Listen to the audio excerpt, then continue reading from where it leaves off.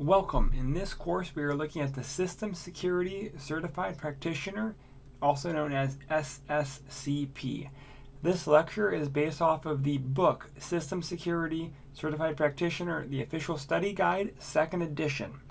ISBN 978-111-9542940. A lot of the graphics and content in these video lectures are all taken out of this book. I'm assuming that you have this book. These video lectures are just to kind of reinforce concepts discussed within this book. Lesson 8, Hardware and System Security.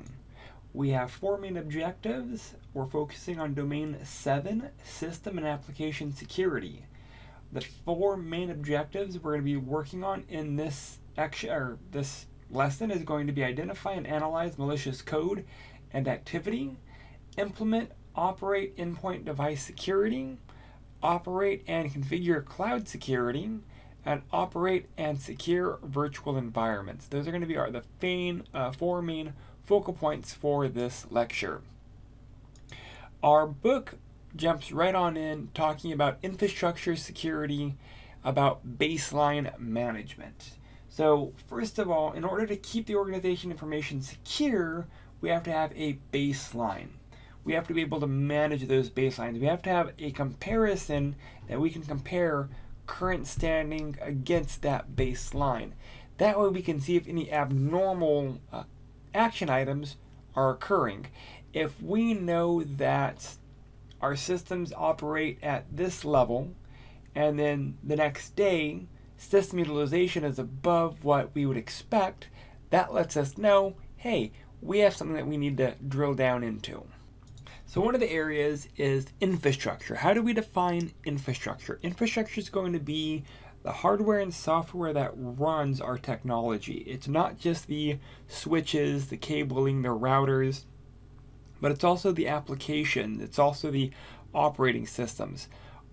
Not just that, as our technology has been growing, so has our variations of what gets plugged into our infrastructure.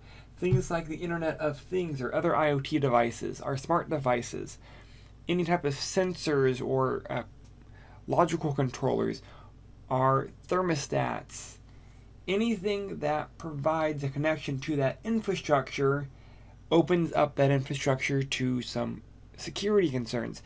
That's why understanding that baseline is so crucial.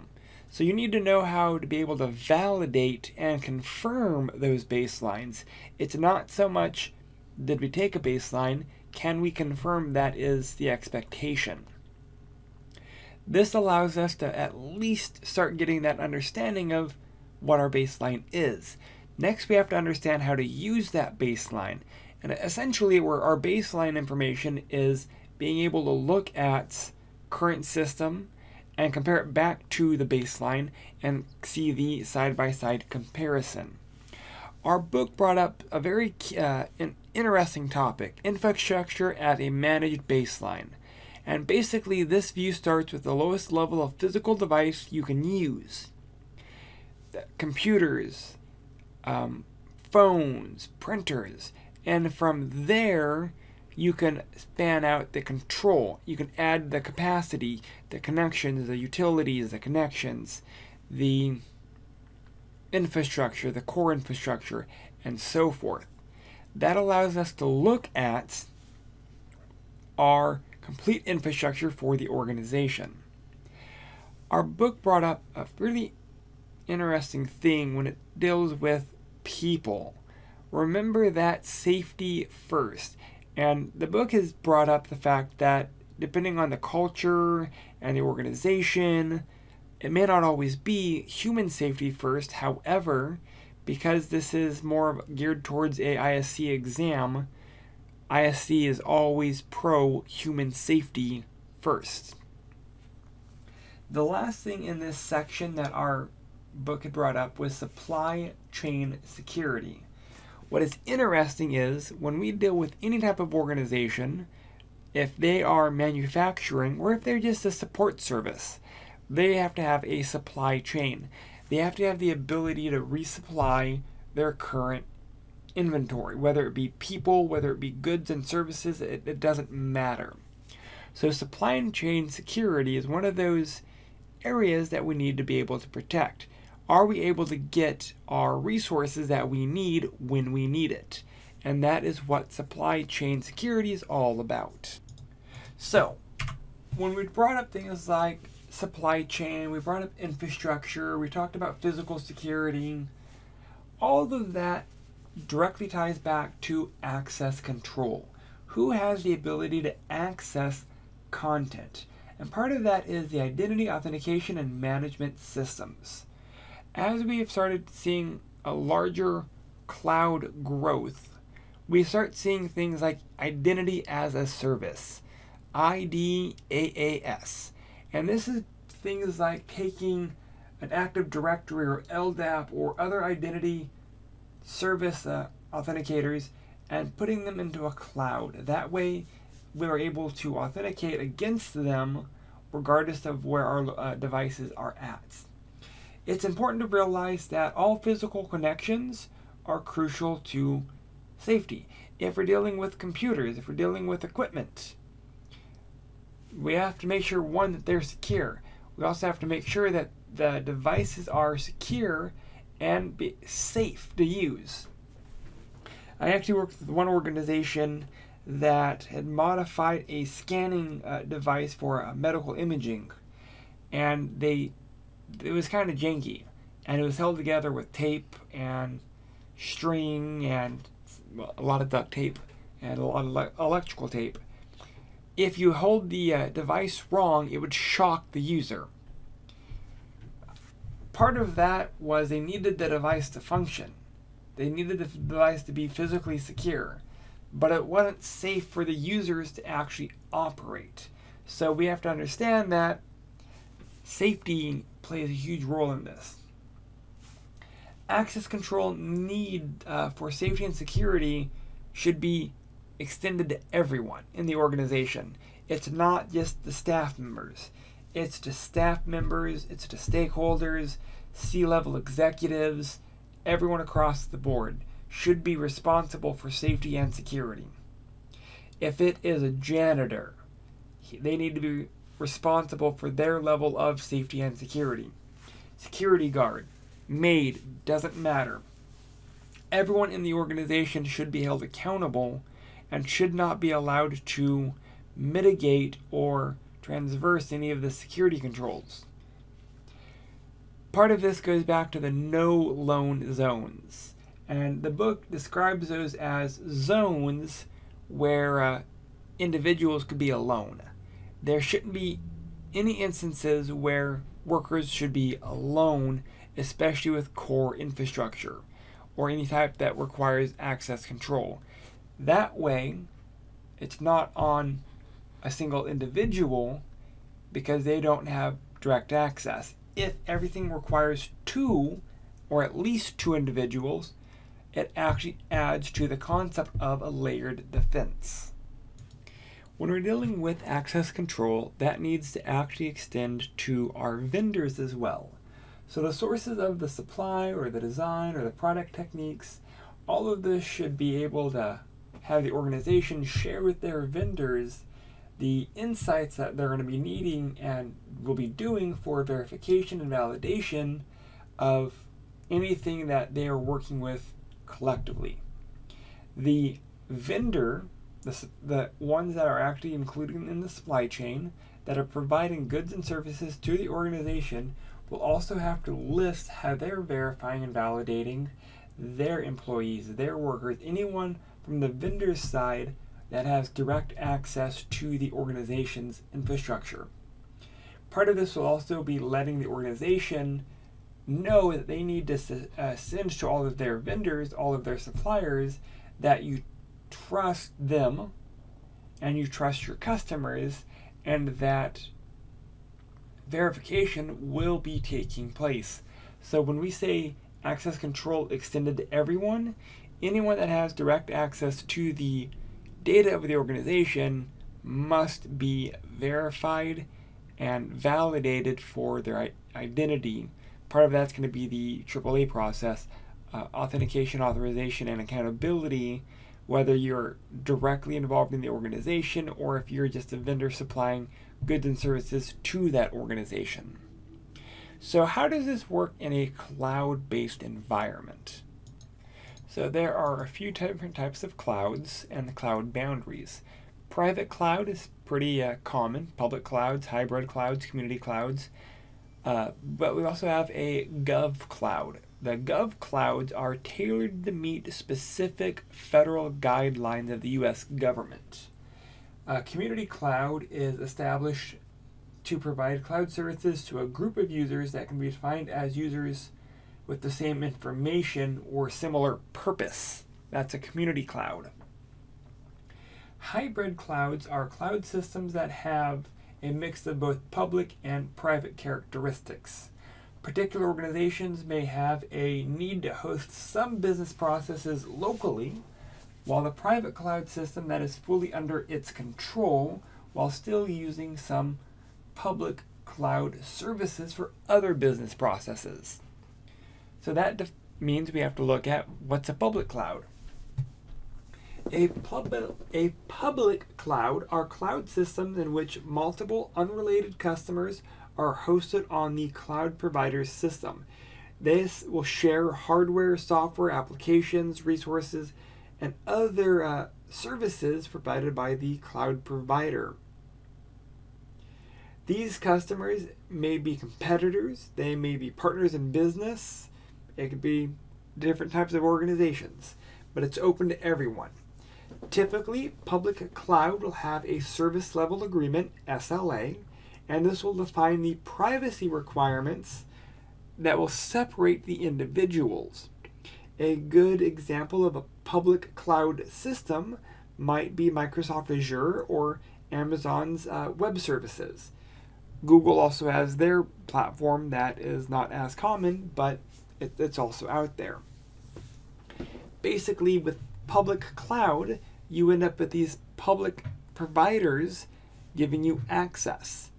Let's say you have Nike shoes using AWS. Well, Nike's competitors can also use AWS. There will be an agreement that says what will be segmented so that one organization or one company cannot access information from another one. So there are privacy boundaries. But this will all be managed through the public provider. So with the Amazon example, it would be managed through Amazon's AWS. If we're using Microsoft Azure, it will be managed through Microsoft. And that actually contradicts how private clouds are used. Private clouds are just that. They are private. The organization will host their own cloud services. These are cloud systems that one organization has sole and dedicated use of. It is completely private. While some private cloud deployments can use service providers such as Microsoft and Amazon to provide the full secure private services to the customer and guaranteed privacy, you can have a contract with the public cloud providers that will dedicate certain resources to your private cloud. Essentially, who manages it? Who controls it? That's going to dictate if it's private or public. If you have complete, full control of managing and accessing hardware, it's private. If you have some form of agreement or contract about managing of hardware, it's more than likely going to be public. So now that we have a basic understanding of cloud services, we can start talking about infrastructure basics and threat modeling. Here we have an example from the book. Here's a traditional data center that is actually layered. Access, aggregation, core layer, and the access layer will actually have the racks of equipment and so forth. This is a pretty common infrastructure. Nice thing is each one of these will have firmware, each one of these will have storage, each one of these will have chips and electronic boards and controls and software and bootstraps and so forth. Each one of these might have an operating system as well.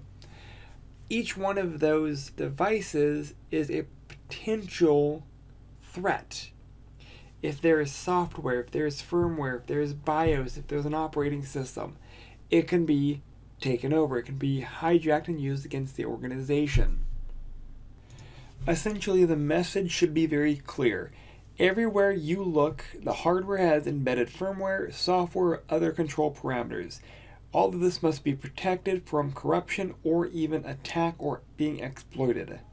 With that in mind, we need to look closer at a few vulnerabilities that might happen along the way, from the lowest level chip to the data center and past the data center. One of the key questions that we have to ask ourselves is, with any type of vulnerability or exploit, how are we able to find them?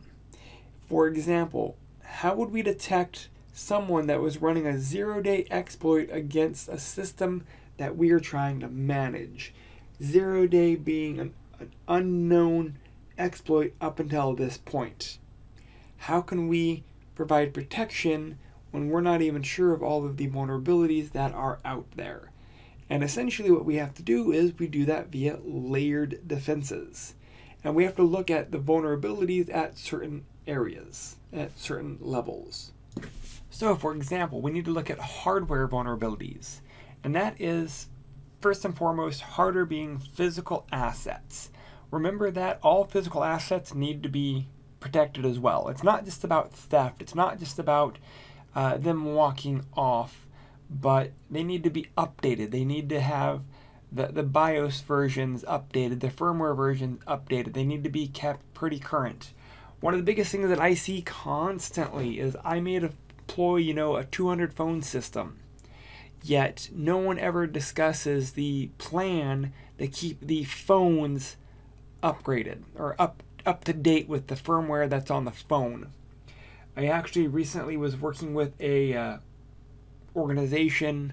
I was doing a vulnerability assessment, and we did a network scan of their entire network, and we found out that the phone system and the phones themselves had not been updated in almost 12 years, and we actually had the phone server, someone had hijacked and was placing calls through their phone server, and it was being billed to the client. Not just that, we had one phone that was actually taking and listening to phone conversations and then FTPing the data outside to a third party. Technically was a data breach, and the organization had no clue how long this had been going on. We did fix it, however, after that, they were like, we don't understand how this happened. And part of that was understanding that the phones were endpoint devices.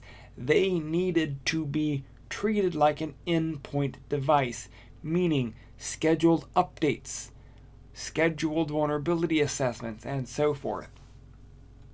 So when we're looking at our hardware, it's not just about physical controls. It's not just about locking them up.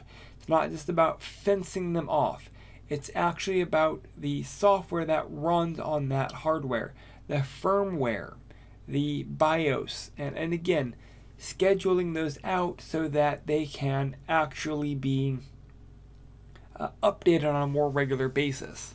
So one thing that our chapter brought up was this Trusted Platform Modules, TPMs. TPMs very often work with embedded systems to improve cryptography or encryption services for hardware. One special feature of the TPM is its ability, while it may not have dedicated software access, it can actually force the hardware to brick itself or encrypt itself, so it becomes less appealing for people to steal. Since we brought up software and we brought up firmware, we have to look at firmware vulnerabilities. First and foremost, firmware has its own unique vulnerabilities, which you need to take into account when we are looking at hardening our systems and other infrastructure. One, there is a life cycle. If we're looking at a switch, if we're looking at a router, if we're looking at a server, if we're looking at a RAID controller card, all of them have firmware. All of them have a life cycle for updating that firmware. That also means that we need to be getting in the routine of looking at and upgrading firmware as needed. All networking communication firmware is a target. If you're able to bypass the software of a router, you may be able to gain access to the router. So the ability to protect the firmware is becoming increasingly important.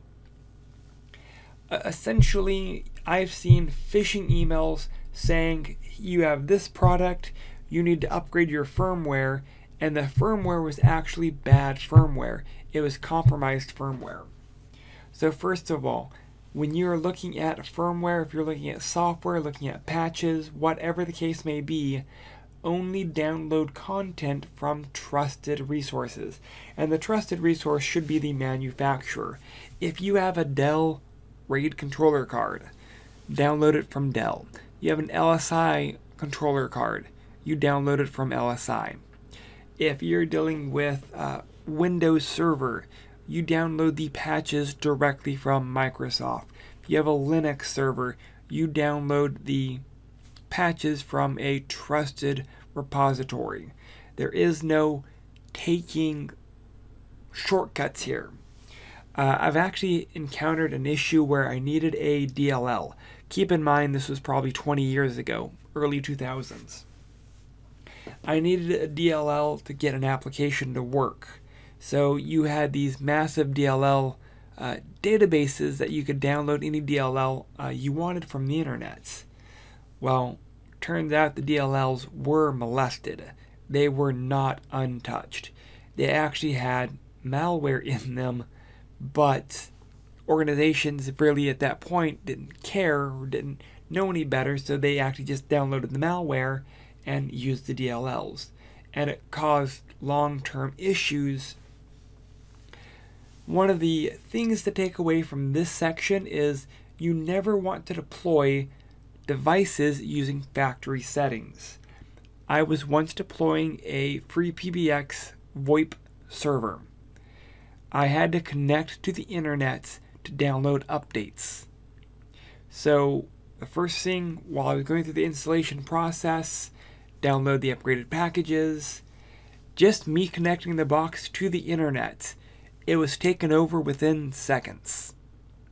So I quickly learned very, very quickly, when I do that, no, I do not connect to the internet to download the software. I do that very last. I go through the basic setup process, change the default settings, change the default passwords.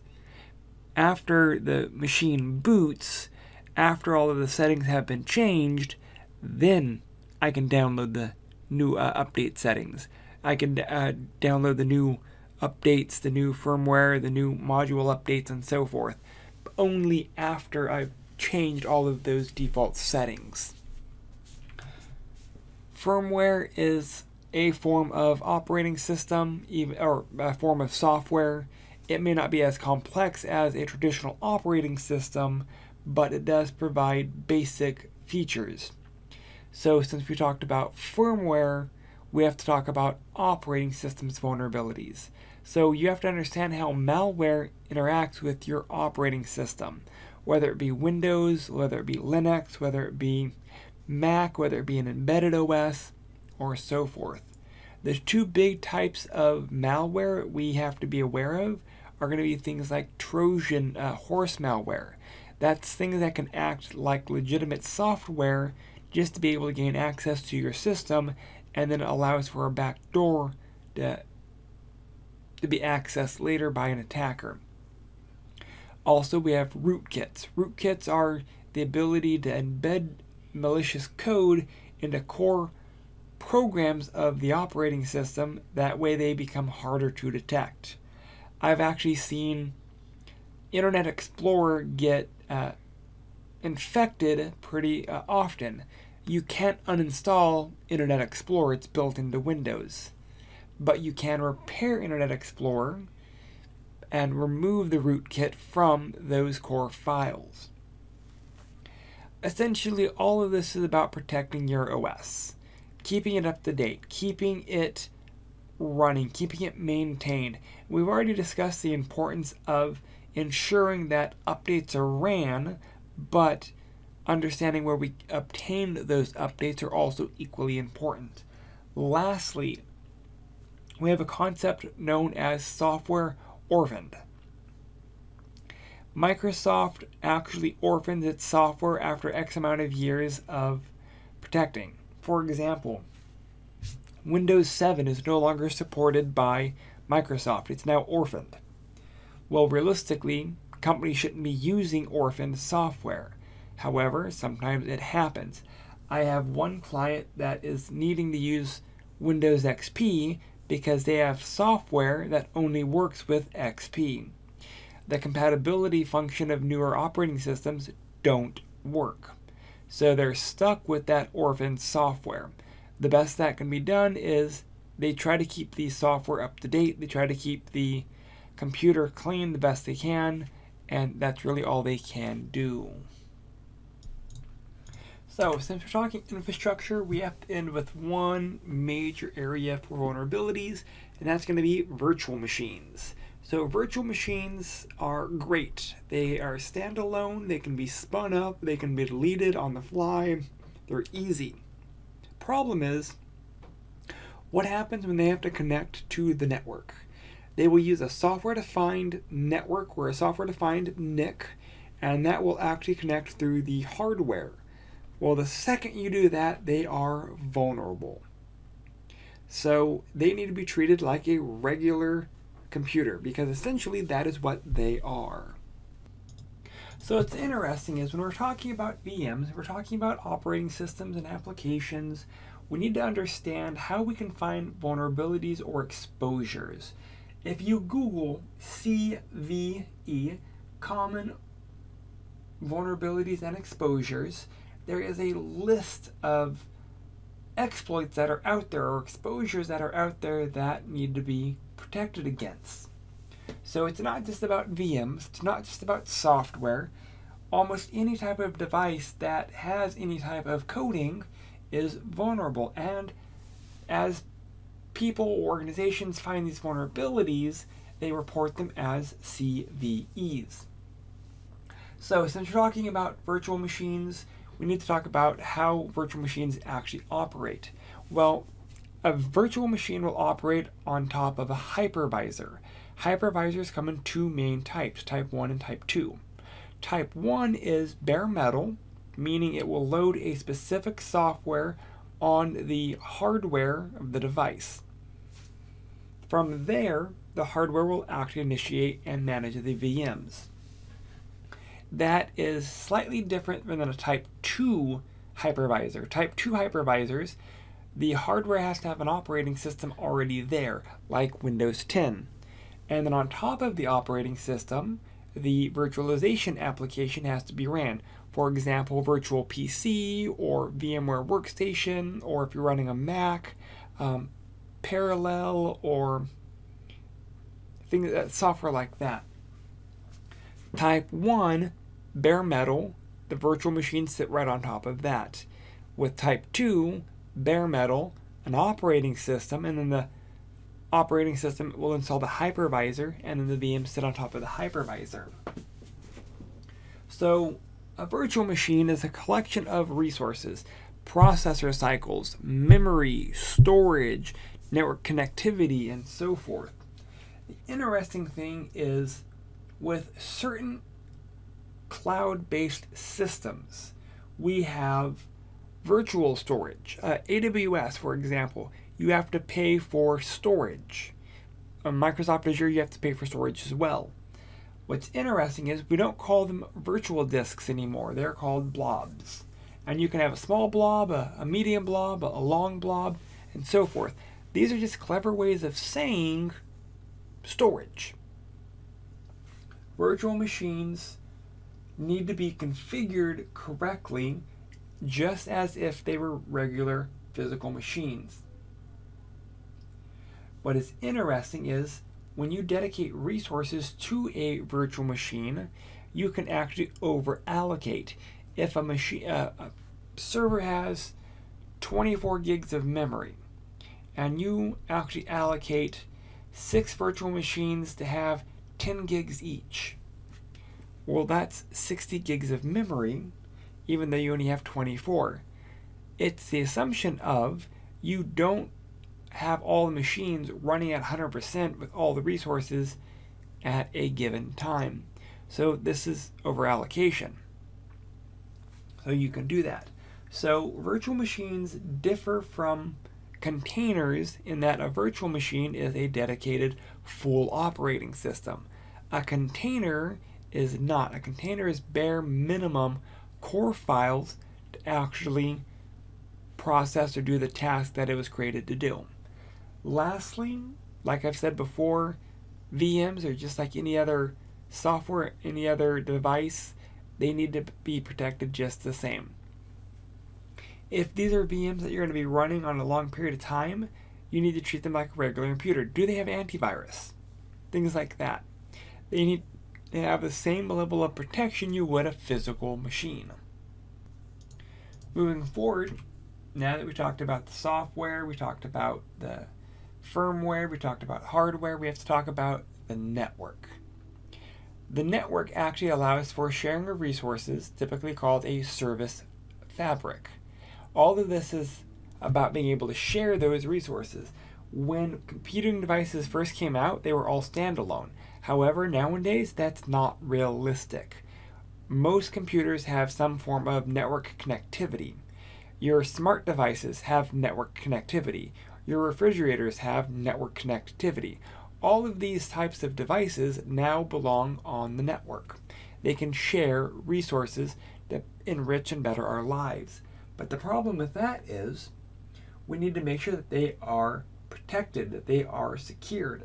So essentially, when we're doing like a risk mitigation plan, you should let the plan drive your needs. Use that to identify timelines for prompt detection and response of possible malicious content. Again, just because you may not see why a hacker would break into your refrigerator doesn't mean that they're not trying to. So protection is going to be needed for all types of devices. Part of this also brings in the concept of layered defenses, meaning you don't just have a single layer, you have multiple layers. That way, if a breach occurs, they may get through one layer. You have other layers that are there so that it makes it harder to break into. Our book continues on to talk about IDSs and IPSs. Intrusion detection systems, IDSs, and intrusion prevention systems, IPSs. They come in two main flavors, host-based or network-based. Essentially, is the software running on the individual host protecting that host, or are they running on the network, protecting the entire network? These types of services and appliances are not the same. An IDS looks at and monitors the network. An IPS actively looks at the network and can actually perform action, not just monitor. There's pros and cons for both, but IDSs are probably one of the more widely deployed technologies because of costs. You can set them to monitor and alert when necessary. That means the actual action has to be taken by an individual once an alert is sent. So let's go ahead and let's talk about home and mobile-based devices. BYOD is probably one of the more common device types out there. That is when your company allows you to bring your own device into work. However, this is not the only type of management system out there. We have company-owned personal-enabled devices, COPE. That is where your company will issue you a device that you can also use for personal use. You have a CYOD, which basically means choose your own device. the company will actually purchase the device for you, but it's company owned, but you're getting to pick out what you want to use. You have a BYOI or a BYOC, bring your own infrastructure or bring your own cloud. Some companies don't want to pay for a cloud-based system. They'll allow the individuals to use other public cloud systems like Dropbox, for example. And that way, the individual workers will have their own individually managed cloud storage systems. So we did not talk about MDM, mobile device management. Well, with all of the other things here, laptops and tablets and other technology that is being implemented, we have to have a way to manage everything, including our mobile phones that are provided by the company. MDM allows us to manage our mobile devices. If you have an iPhone and you set up iCloud on your iPhone, but you set it up using a personal account instead of your business account, and the worker leaves, what does the business do? The business may have a device that is now bricked because it's tied to an account that they don't own. Well, MDM actually allows for managing of these devices so that companies have better control of those devices. Our next section is going to be talking about malware and exploiting the infrastructure's vulnerability. So what is malware? Malware is essentially malicious code. How can we classify malware? By what the code is trying to do. Is it trying to do pop-up ads? Is it trying to collect data on you? Is it trying to hold content ransom? Is it trying to reproduce file access? Well, if it's holding stuff ransom, that's ransomware. Ransomware is a type of malware. It could be a virus that's trying to access certain files and allow people to gain access to your system. That's a type of malware. If it's trying to do adware, it's a type of malware. So we can define or classify malware based off of what it's trying to do. Is it trying to generate network traffic? Is it trying to launch web content? Is it trying to upload files? Is it trying to spy on you? Is it trying to move or modify content? All of those are different groups or different classifications of malware. One of the fun parts with all of this is sometimes malware can actually possibly look at the procedural misuse of built-in capabilities. You can actually develop ransomware to use the built-in encryption in Windows. And the ransomware takes the encryption key that Windows generates and copies it to the attacker, and deletes it off the current system. That way, the ransomware didn't have to create the encryption, it's just using the built-in capabilities of the platform, of the operating system. Essentially, regardless of the type of malware, basic protection or basic recommendation is multi-factor user identification combined with the appropriate access controls, both administrative, technical, and physical. And is there a foundation of any well IT managed security program? All of that means testing, user awareness, user training, verification, training. The training never goes away. I keep saying training because it's one of those important areas. So how do we counter malware threats? First one, user training. First and foremost, make sure your users are trained on how to spot basic malware threats like phishing emails. Another thing is keeping both the system and infrastructure up to date. Not just having antivirus, but actually making sure the antivirus and anti-malware are scanning on a regular basis. Not just are they scanning on a regular basis, but is someone looking through the logs, ensuring that the systems are cleaned appropriately. That also includes things like monitoring the system and infrastructure for any issues, inspecting the operating system, inspecting the infrastructure for any known issues on a regular basis helps secure the environment. Looking at common vulnerability and exposures, the CVEs for the core components of your environment also just plays a huge role in that. Realistically, a quarterly review of critical systems to ensure that they are secure, to ensure that they're actually operating as intended, and to validate that there's no new content or malware or exploits or vulnerabilities that are out there that might target your organization or your environment. All of this goes back to user training and defense in layers, defense in depth. There should not be a single layer of protection. Multiple layers of protection is the only way to ensure the security of the organization. So moving on, we have privacy and secure browsing. Private versus security browsing. Private browsing is the ability to browse where information about the user, identity, history, and any other type of inner data is not kept, is not saved. It is kept confidential.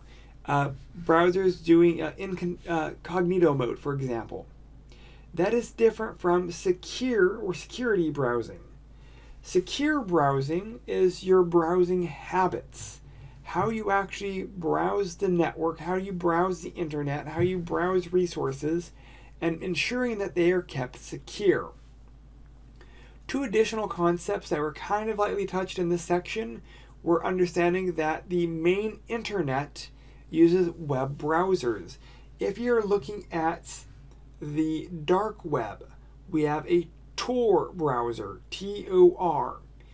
Tor is allowing us to access the bottom part of the internet or the dark part of the internet. That provides other web content that will be able to be browsed. But in order to browse the dark web, you need a Tor browser, not a web browser. Web browsers browse websites on the main internet. Tor browses sites that are on the dark web.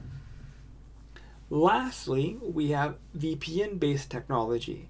VPN is a virtual private network that allows us to basically encrypt our network traffic so that our ISP cannot read what we're trying to do.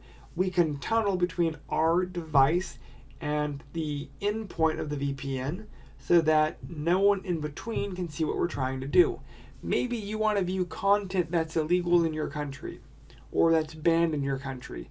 Well, you can tunnel outside of your country using a VPN, and you can make it appear that you're actually located in a different location, tunneling through the network to point that you are at a different location. That's what VPNs are used for. So one concept that is getting a little scary is the sin of aggregation. When we look at data as a whole, some data may be protected, some data may not be protected. Some may be classified, some may not be classified. So data classification, data categorization, how we categorize and classify information that we're trying to access. The thing is, we can actually determine a lot of information about an individual by what they're looking at, by what they're browsing. So this is how we understand data aggregation, by looking at what an individual is looking through and what may not be there. So it's not always what's there, it's also what is not there. So ensuring that we are browsing securely, but we're also browsing safely are two major concerns. Are we browsing in incognito mode when we are browsing specific sites while at work? Are we protecting our browsing habits while at Starbucks on free Wi-Fi? Those are things to consider. Ultimately, end-user awareness and training prevents most types of attacks. Any type of real threat can be thwarted by basic user awareness and training. If users are better equipped to actually spot types of attacks like a phishing attempt, then the organization is probably better off at thwarting those types of attacks because those users have been trained. So how do we update the threat model? Threat modeling is using information gathered through assessments and updating our threat model based off of our vulnerability assessments. So essentially, we're going to be reflecting further consideration of vulnerabilities and potential countermeasures based off of what we find. Normally, we're looking at vulnerabilities. We weigh them against the risk management strategy. We weigh them also against occurrence likelihood. I'm in Las Vegas. The likelihood of a tsunami hitting us is very low.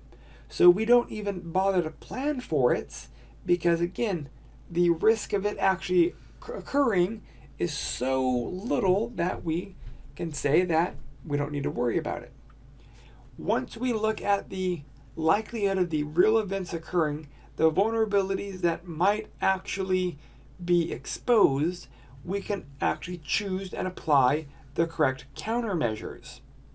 Then we verify those countermeasures and we test them on a regular or annual basis to ensure that those countermeasures are actually providing the level of protection that we were expecting. The countermeasures in mind must actually be useful, but they also must actually do what we are thinking that they're going to do. If you don't treat the countermeasure as the hammer in your hand while making every problem into a nail, you need to actually whack. Countermeasures aren't going to fix every single thing. You need to look at the most likely to occur and you mitigate them the best you can. Security is not 100%. Security is a best effort. Do due diligence and due care. But also, you can learn from the experience of others. However, don't always assume that others' situations are always going to be similar to your own. I've encountered several issues where I was dealing with an exchange issue and everyone said my problem was X. But I knew my situation wasn't the same.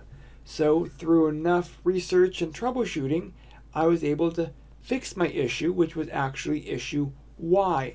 They were similar, but not identical. So you need to ensure that you don't become a slave to other people. Just because they tell you the best way or their way of doing things doesn't mean it's the best for your environment or your organization or your structure.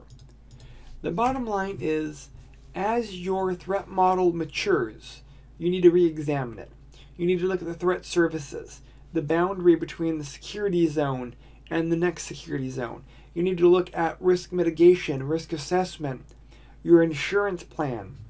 You need to be able to do a impact analysis, prioritize the critical systems, prioritize likelihood of occurrence, actually prioritize the risk of the key infrastructure for the organization. That's done through a business impact analysis, BIA. The important here is we need to look at the actual threat model and update it accordingly. And we update it based off of these different plans. BIA, risk assessment, risk mitigation, our insurance. All of those allow us to make choices about risk. What risk we want to accept, what risk we want to transfer, which to actually bound or contain or limit or even accept. Some risk may just be acceptable. It all depends on your organization. Lastly, managing system security.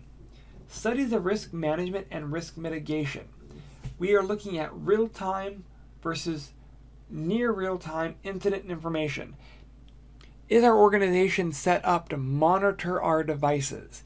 Can we see what's really happening in our network right now, real-time or near real-time?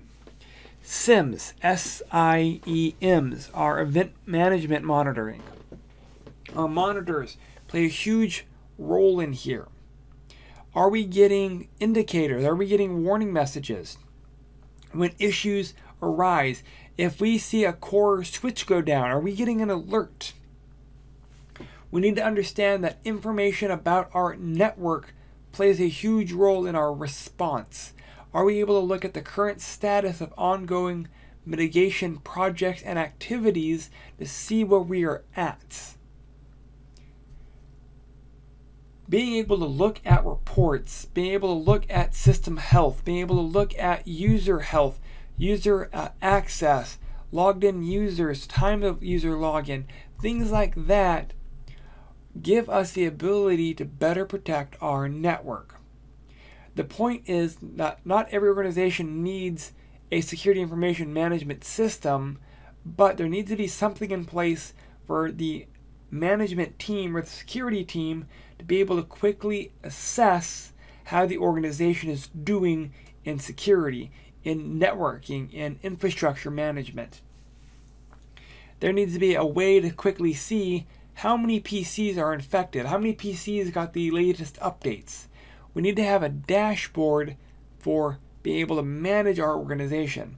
Mom and pop shops may not have the ability to do this. However, there are open source tools out there, open source SIMs, that give you those dashboards to provide better level of security. Thank you. If you have any questions or concerns about anything throughout this lecture, please reach out to me. Again, part of this only really works if we have some form of back and forth. Remember, the goal here is data retention, and we do that by talking about what we've read, what we've discussed through our live lectures, and things like that. So do not hesitate to reach out if you have questions or concerns. Thank you, and I look forward to working with you throughout the rest of this video series.